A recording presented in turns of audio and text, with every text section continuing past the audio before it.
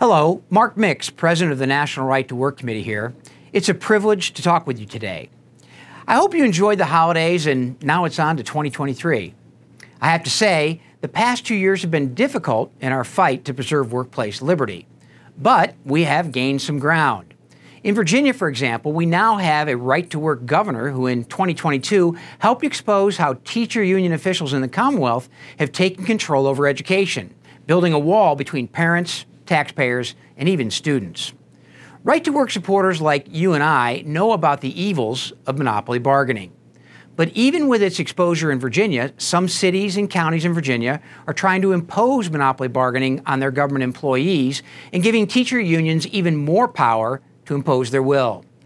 Today, big labor is mobilizing, organizing, and building mobs as rapidly as possible in the state of Michigan as a part of their strategy to overturn right to work and bring back forced unionism to that state. Michigan went from last or near last in many economic categories to near the top since enacting right to work back in 2012. Now, its citizens are being threatened again. Soon you will see union boss-controlled mobs appear at the doorsteps of elected officials and at the state capitol building.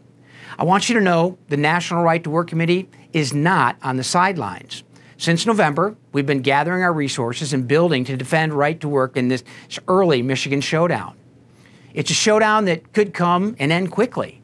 There's no time to waste.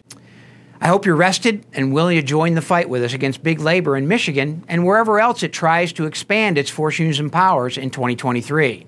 We're ready, we're on the ground, we're fighting, and we hope to be standing with you as you help us take on the forces of big labor. Thank you again for your time and past support over the last year and helping again in 2023.